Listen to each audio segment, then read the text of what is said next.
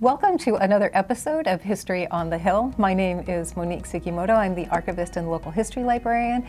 And today we have in studio, in your studio, in our studio here in the library, Maria Sorreo. Thank you so much. It's so exciting and such a pleasure to be with you because we've been talking about the 50th anniversary of the city of Rancho Palos Verdes now for almost a year, or more than a year. It's been more than a year. It has. And I thought it would be so fun to come here and use your expertise to tell us about some of these historical events that we've been talking about, because I would say this is the busiest little city I've ever seen. It is the busiest little city. It's, well, the biggest little city here on the peninsula, but yes, it has been quite a busy time. It really has, and it's so interesting because you and I have talked about when they incorporated back in 1973, and they really had a focus and they had goals that they wanted to do. Tell us a little bit more about that, why that was so important. Well, I think the reason why that was so important is we also have to look back and say what was going on in LA County at that time and what was happening here on the peninsula. We already had the other 3 cities on the peninsula incorporated, and we had this big swath of land that was eventually becoming Rancho Palos Verdes. But development was happening at a clip that was just crazy. And as you know, in the late 50s and early 60s, there was just development all over the place. And give it credit to the residents at that time who said, no, let's have a little bit more local control of our community. And there were, according to Ken Dida, the 3 pillars of open space, low density, and views.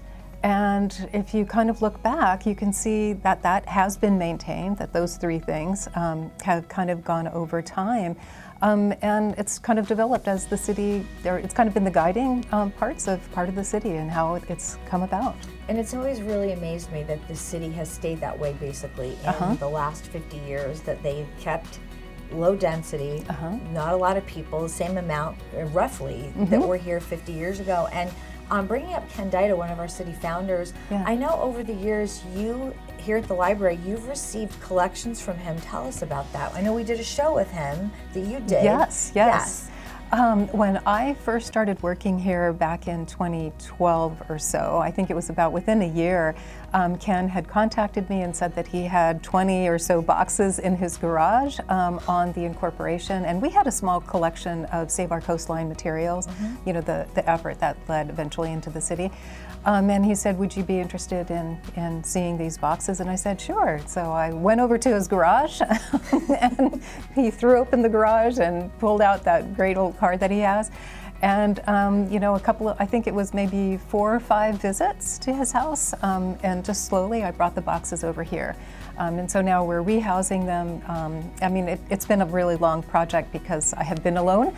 And it takes a little bit of time to go through and to arrange all of the materials. But they basically document that whole coastline effort, the Save Our Coastline effort and the Fourth City Incorporation effort. It's amazing how long that took and really how forceful they were as a group to say, this is what we want and we're not going to take anything less. We're going to stick to our guns. Yes.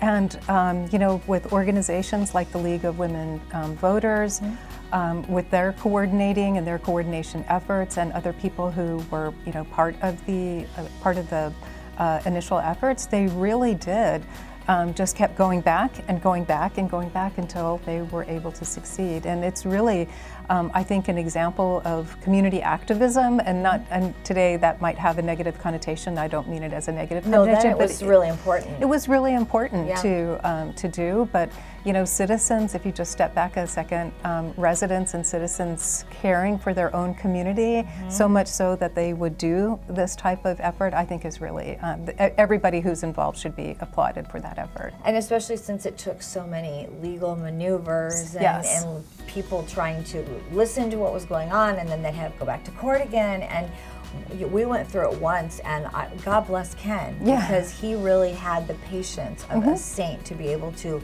and everybody on the council, really, I think, you know. Everybody on the council, I mean, if you, you know, you go back and you, I mean, I'm looking at organizational charts and a speakers bureau where people were assigned to go out and talk, organizing, you know, rides and buses for people to go to the supervisors' meetings and whatnot.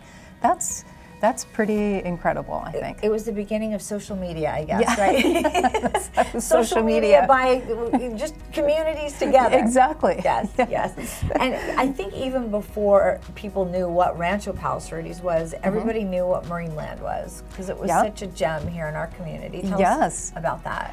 I think that is really an important kind of, you know, history or part of the history of the peninsula. I mean, to be selected, for the peninsula to be selected as an oceanarium, you know, the place to have this spectacular facility as it was at the time. I mean, that was, you know, for its day, that was a really important piece. And people, it wasn't just people on the peninsula who frequented Marineland.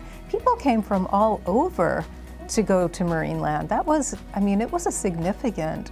it was a destination. It was a destination, exactly. It was a destination. And we learned that even Hollywood, with all of the TV shows like The Munsters and Wonder Woman, that's right. So many shows said, hey, let's go to Marineland and incorporate the Addams Family and incorporate episodes, you know, to have Marineland as a backdrop. So it was just such a popular place to come to for people. It was a very popular place. In fact, just a couple of months ago, I put in a photograph of Sergei Tenge, who was the first mountaineer to climb Everest. I believe that's who it was. But one of the things that he wanted to do was to go to Marineland. Really? And so one of the local residents in Rolling Hills, Don Crocker, a former you know, mayor of Rolling Hills, he took, or his wife arranged for Tenge to go to Marineland, and there's a picture of him in Marineland. And so that is now part of our digital repository. So we've actually added that in. And it's so interesting to me how you get random things all the time like that. People bringing things in that have something to do with this area. Yes, yes, it's absolutely true. And you never know. That's kind of how archives work, especially community archives, that there's just stuff in a garage or an attic, and suddenly, you know, the person or the homeowner is moving or something is happening, and you look through it and you've got all this really interesting stuff there. Yes, and you know, it's really fun. I think another really interesting point that you and I have talked about before too is the fact that where the Rancho Palos Verdes City Hall is now was a very historic site. Tell us about that. Well, I just, you know, when you look at that site, we know that it was used for military purposes from World War, you know, II on, and even into the Cold War. You have in that area gun emplacements. You also have just past City Hall and looking out towards the lighthouse. You have that big metal door out there, which is amazing. That says World War II. I mean, you can't get in there, but that's you know, the bunker. Right. Not owned by the city, but still, I mean, it's still just right accessible from the city side. And then during the Cold War, when you know, there was a control site there, and the Nike missile silo where they could, you know, where the missiles were housed. I mean, that's truly amazing that that is there. It is. And that the city was able to acquire that property and then move in. When did they move in? Wasn't it 75 or something? Something right around there, that they moved in, and that the site has remained basically untouched. Yes.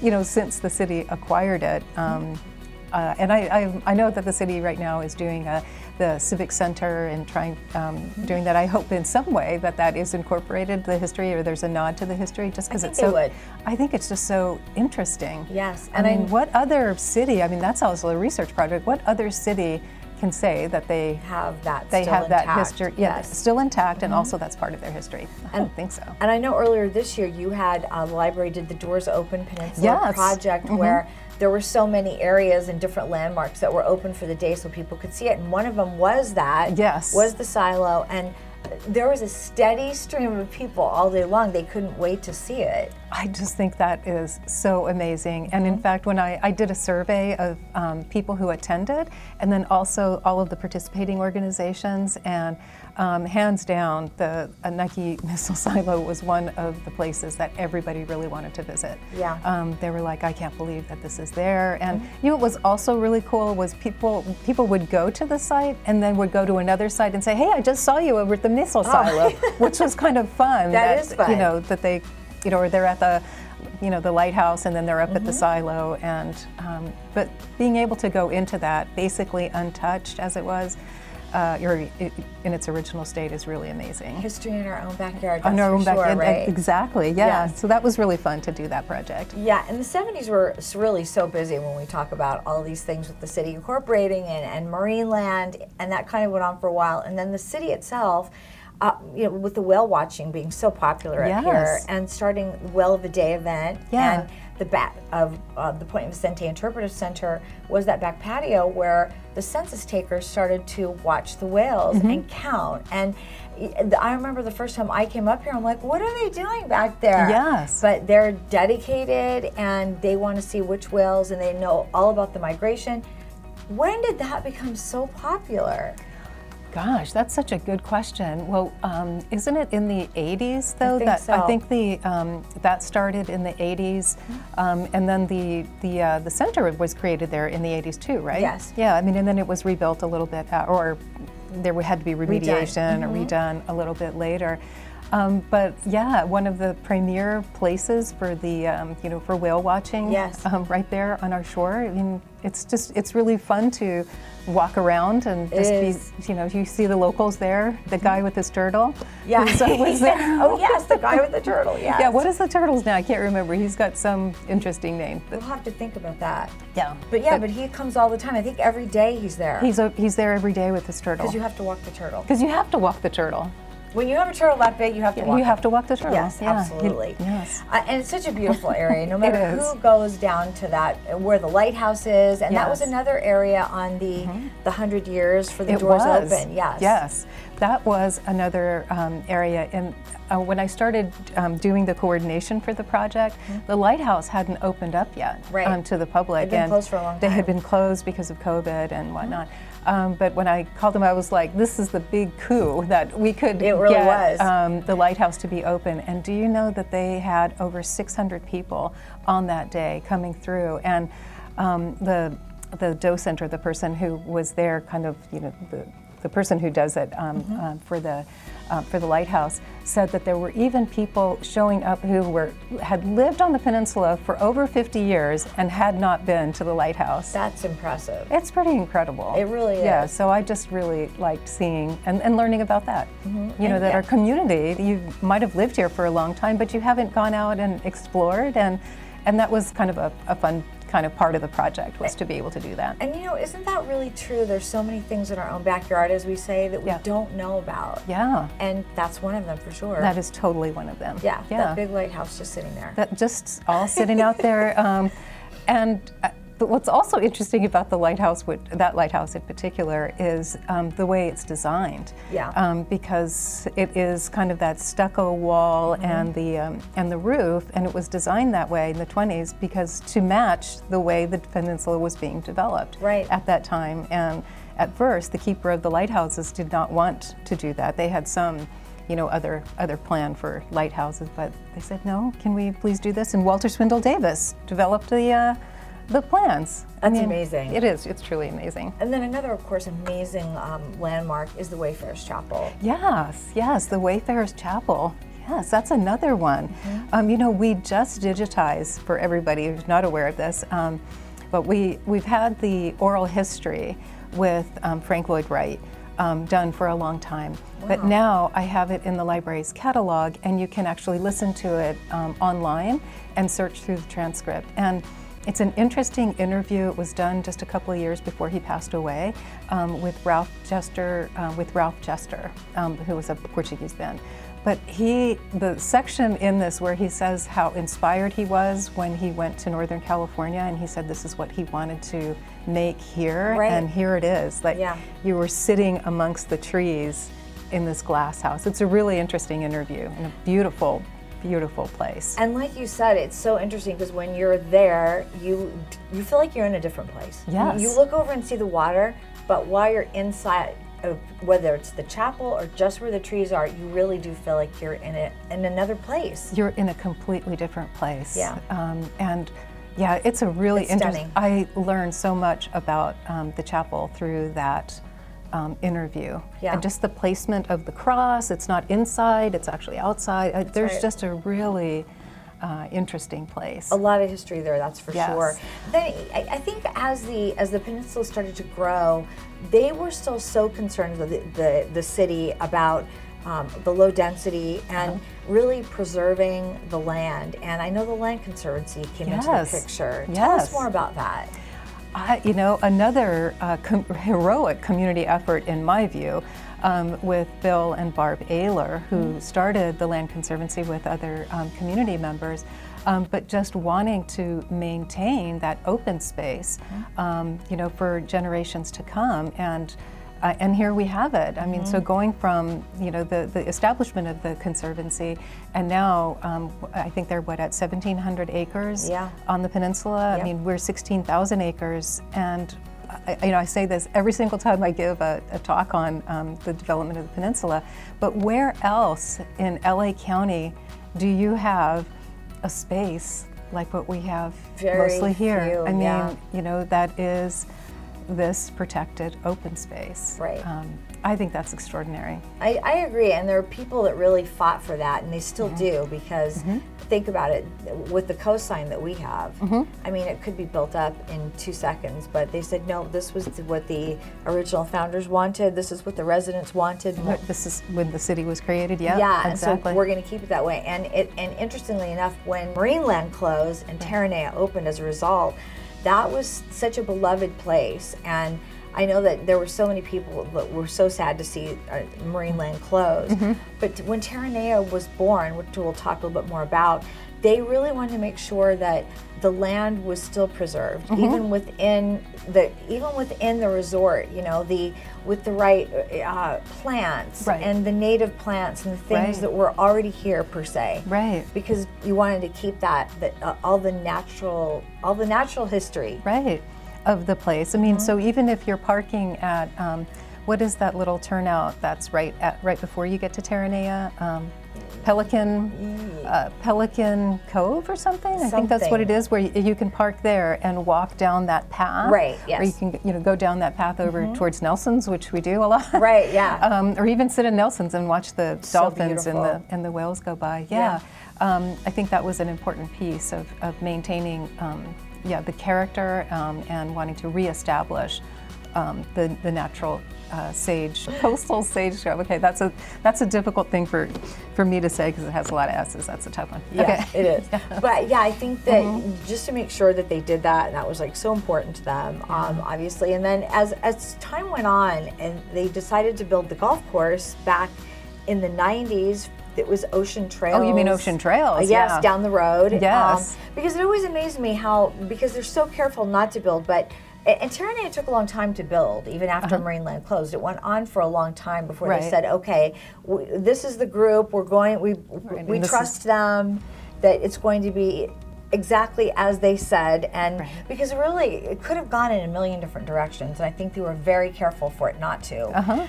But then when Ocean Trails was created, that was the Pete Dye course, and they put this all together, and the two brothers, Zuckermans, the Zuckermans, yes, that built it.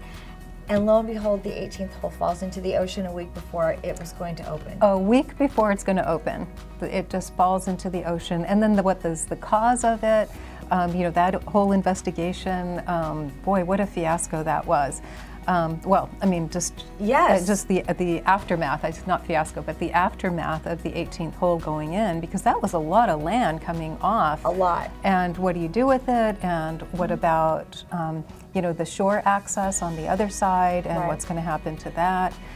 The lawsuits. So that was quite some time before it had its next. Yes, its rebirth would happen. its next chapter. Right, which means that, yes, Donald Trump came along and he bought it and then spent $30 million to fix the 18th hole, which I always thought was, he said it's the most stable piece of land. You could stand on it, an 8.0 earthquake could shake, and that piece of land will not move. So that's where we all need to go if there's an earthquake here. Right. But that kind of brings up another point too, and that's the landslide. And that has been going on for a very long time. Talk about that. Yeah, that's a hard one to talk about because it's just been going on for such a long time, for many, many years. And you know, was it drainage? Was it sewage? Was it because of Crenshaw coming through and, you know, and the pressures that were going on in there, and then the subsequent, you know, condemnation of houses and not being able to, and then just the constant movement, the moving of PV Drive South, which, you know, just in and of itself is incredible. And I think just recently there were changes to whatever the zones are. I mean, when you're in Portuguese Bend, it's a different. You need to really understand where you are in that overlay zone if you're going to be building or not building, and just working with the city. And the city just getting recently the federal funds to help stabilize and work on that, I think is amazing. I remember even when I first started out here and I asked somebody, I said, why don't they just fix that? And it's a little more complicated than just fixing it. There's so much going on there. So much going on. And then the dewatering wells or watering wells, whichever one you call, and then the constant, and then utilities are above ground, right? Things, well, you can always see it if you're going down PV Drive South. But yeah, that's a tough nut to crack on how to really remediate it, and because it's been there for so long. I mean, it's not just, you know, since the 50s. And it's one much of the longer. Only places on the earth that is exactly like that. Oh yes, that's what you were saying. Interesting. That there are no other cities that have an active landslide in the. So they're constantly working to figure it out, I guess. History in our own backyard. As we were saying. Exactly. And then, I mean, there's really just been so much over time. I mean, from Hitano Farm. Yes, and just a new historic designation with the state. Which I think was a really important thing for the city to do. I think there was as recognizing that this was the last Japanese, you know, farm on the peninsula, even though it was after you know, internment, and the Hitano came in the 50s, but I think it just represents that community that was here, and the you know, that it gives a nod to our agricultural past. You know, so I think the important part is that you know, it is being preserved, but I think that it's also helping with the city now go in its next step with the Civic Center and just making sure all of its ducks are in a row to be able to do that. But what an amazing place, really, you know, to walk around there, to have the Conservancy, you know, Alto Vicente, and walking in that area. It's really spectacular. And I know it was one of the many projects that you have had here was when you talk about the Japanese, the family. The 40 Families Project. Yes, and it was one of the first shows I think you did. I think it was. How did that come about? So the 40 Families Project is based on the photograph, and it was actually my predecessor, Margene Blinn, who saw that photograph, and she was mesmerized by it. She's also very much interested in family history, and she said, let's start a project to identify everybody in the photograph. Amazing. And the photograph is from 1923, so this is 20 years ago she started this, and you know, 20 years ago, a lot of the people who are in the photograph or their children were still alive. And they put out a call to the community and asked the community to come and see if they recognized anybody in the photograph, and they did, you know, they got as much as they could. You know, fast forward, you know, 20 some odd years later, and now we're talking about great-grandchildren, you know, and the photograph. So we're getting less recognition of the, you know, of identifying the people, but we're still at 67%, which is great. That's pretty amazing considering it was 100 years ago. It was 100 years ago that photograph was taken. And Richard Kawasaki, who did a project with us, has been with the project since the beginning, and you know, he is on Facebook and he's contacting families, and even, you know, now we get photographs from the families. I scan them and then we send them back. It's amazing. So that we can, preserve this history. And you have so many interesting projects also that come to you, like this one. Tell us about this. This one. Yes. So this, the mystery folder. The mystery folder on the table. Yeah, Yes. It's actually this really interesting little collection that I finished processing just a couple of days ago. And it is from about 100 years ago, in the 1920s, when the Palos Verdes project started selling off land. Just prior to that, there was a group of people who were encouraging people to homestead in Palos Verdes, and not just on this rancho, but in other ranchos, in Irvine, in Santa Monica, all over Southern California. And these fraudsters, I'm just going to call them that, right? Because they were. One of them was indicted. 4 people were indicted on 21 counts. One of them, one of them was convicted. Wow.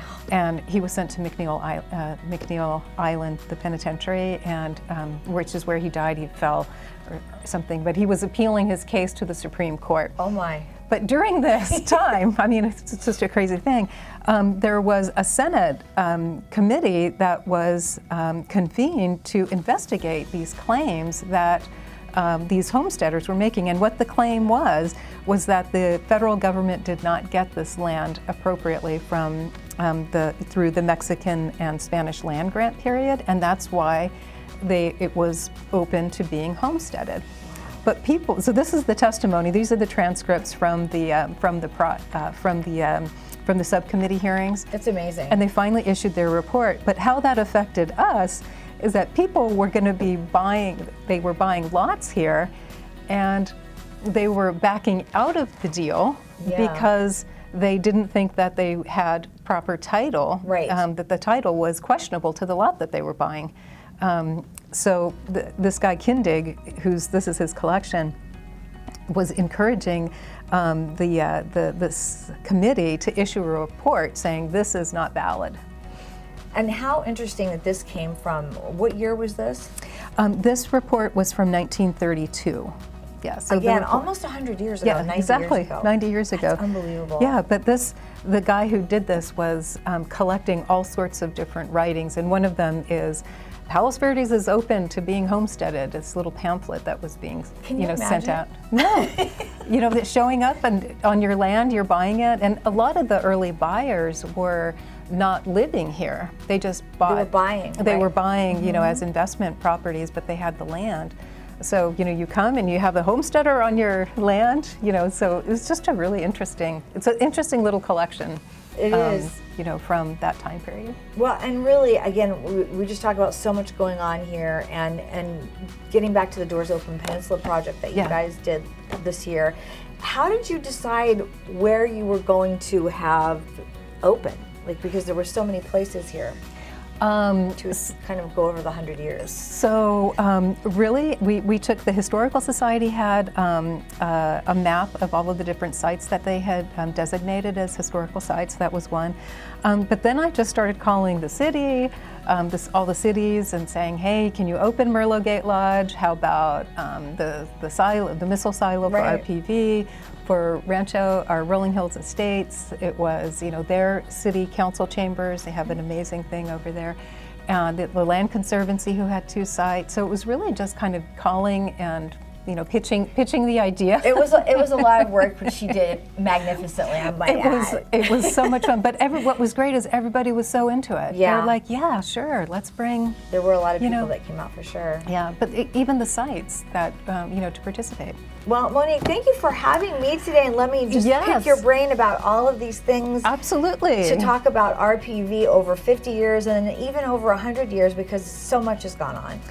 Absolutely, and come anytime. Okay, I will come back, of course.